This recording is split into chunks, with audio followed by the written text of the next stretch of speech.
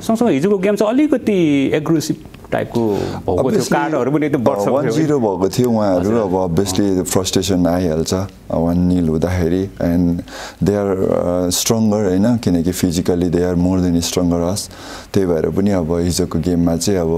1 down 1-0 down भएपछि चाहिँ obviously frustration निक्ल्यो होला एकचोटी फेलियर भयो भन्दैमा गिभ अप नगर्नु कसैले पनि हैन लाइफ धेरै लामो छ धेरै कुराहरु सिक्ने मौकाहरु पाउँछ हैन त्यही कारणले गर्दा चाहिँ कीप वर्क हार्ड मैले चाहिँ मेसीलाई ब्यालन डोरमा भोट गरे नेमले मात्रै हुँदैन it's all about performance Kiran ji first of all यहाँलाई स्वागत छ thank you so much plus congratulation पनि है हिजोको सँगसँगै अस्तिको फ्रेन्डली म्याचमा धन्यवाद विनर हुनुभयो है हजुर कस्तो रह्यो एक्सपिरियन्स यो दुईटा गेममा राम्रो रह्यो अब हाम्रो लागि first experience with African team in history for नेपालीको लागि नेपाली नेसनल टिमको लागि it was really tough and nice experience भनौँ न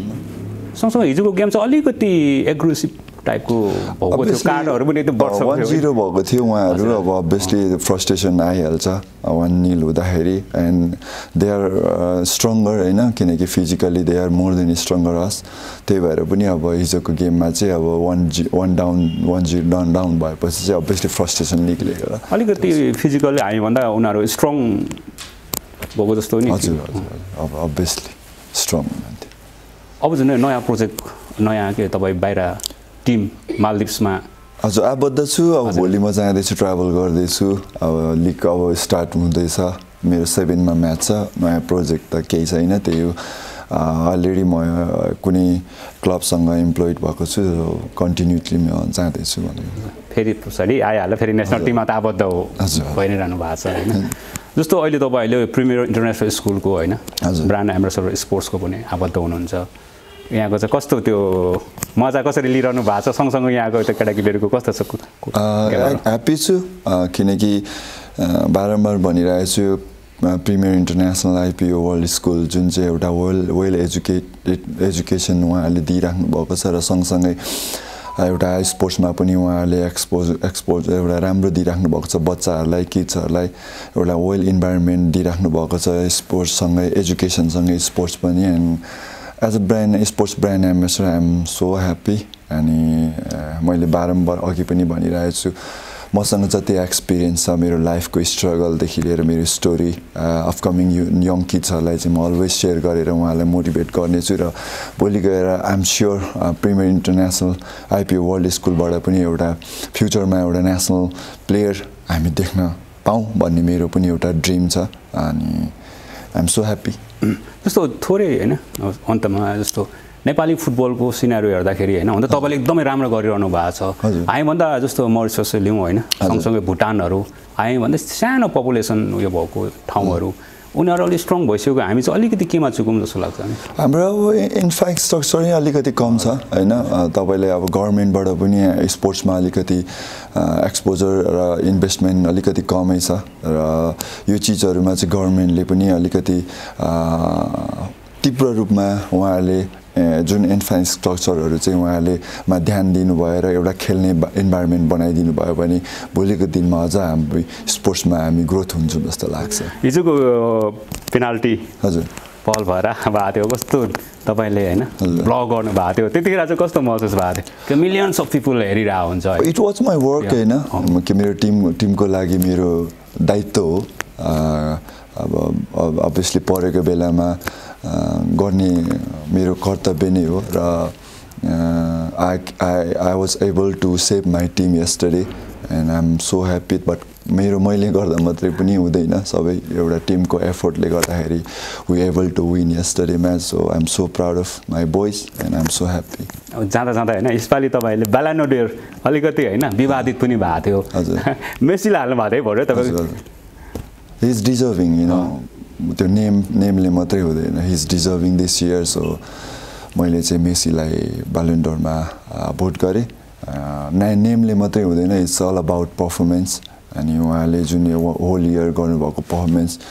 we should respect हैन अनि obviously he is deserving this year so I give him a vote thank you so much यहाँलाई है र अब आउँदै गरेको तपाईँ फ्युचरको bright future wish you all the best र किरणलाई चाहिँ होइन अझ होइन नेपालको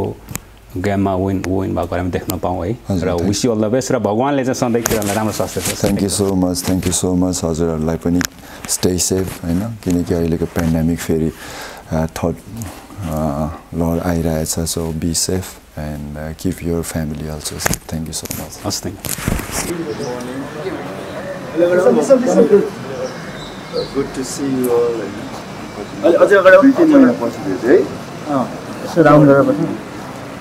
Thank you very much. I'm so happy to be with you and good to see you all. I think you guys are doing good. And with this already goes under safe side. Please, I have nothing to say more. Just the pandemic of the sports not hiring time which is really good. Study some healthy obviously. Healthy can continue your study also. So every morning if possible 1 hour sports मात्र time दियो भने आफ्नो हेल्थलाई अनि स्टडीलाई पनि obviously time दिनु पाउँछ त्यही छैन अल द बेस्ट म फेरि भोलि ट्राभल गर्दैछु फ्युचर अभियसली नेपाल गएर always be here with you guys good lock for your future and study well मेरो भन्ने त्यही हो always discipline is most important. Respect your family and friends and coach. And mostly you guys will be a good person in future, right? And obviously, if you will be good, you will get your goal and your team. Okay? So all the best. Nothing to say more. Right up.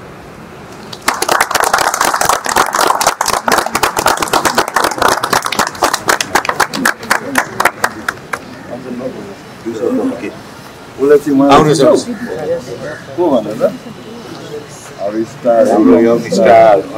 एमएमसीको Manang मोर्साङजीको captain अनि ऊ पनि हाम्रो मैले गर्दाखेरि दाइले गर्दा आज advocate पाउनु भएको छ अनि I would like to request होइन हाम्रो भाइहरूलाई से समथिङ होइन ओके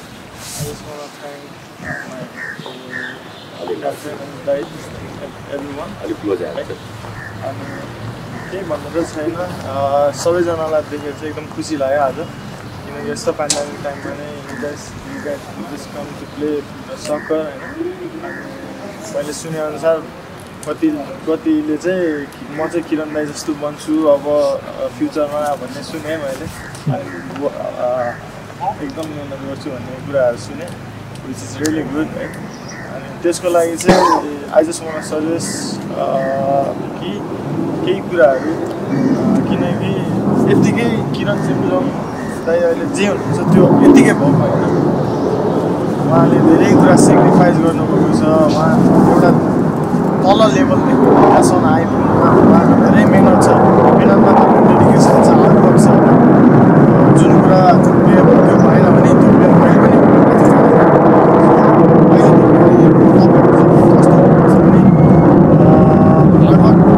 गर्नैपर्छ होइन एउटा प्लेयर भइसकेपछि हार्डवर्क गर्नैपर्छ तर एउटा त्यो डेडिकेसन र डिसिप्लिन भन्ने कुरा चाहिँ आफूले मेन्टेन पनि गर्नुपर्छ सो अहिलेदेखि एउटा नै किप वर्क हार्ड होइन अनि डिसिप्लिन र डेडिकेसन भएर चाहिँ लाग्नु if you really want to play like professional football होइन अहिलेदेखि एउटा मिहिनेत गर्नु फ्युचरको लागि अब जस्तै कहिलेकाहीँ सक्सेस हुँदैन कहिलेकाहीँ अब कुनै सेलेक्सनहरूमा पर्दैन गेम खेल्न पाउँदैन द्याट डजन्ट मिन कि तिमीहरू अब सर्ट टाइममा सक्सेस पाएन भन्दैमा त्यो सबै छोड्ने होइन क्या अब इन फ्युचर छ त फ्युचरमा अब केही गर्न सकिन्छ एकचोटि फेलियर भयो भन्दैमा गिभ अप नगर्नु कसैले पनि होइन लाइफ धेरै लामो छ धेरै कुराहरू सिक्ने मौकाहरू पाउँछ होइन त्यही कारणले गर्दा चाहिँ किप वर्क हार्ड अनि एउटा डिसिप्लिन र डेडिकेसनमा चाहिँ बस्नु किरण चेम्जोङ जस्तो तपाईँहरू पनि हुन सक्नुहुन्छ थ्याङ्क यू सो मच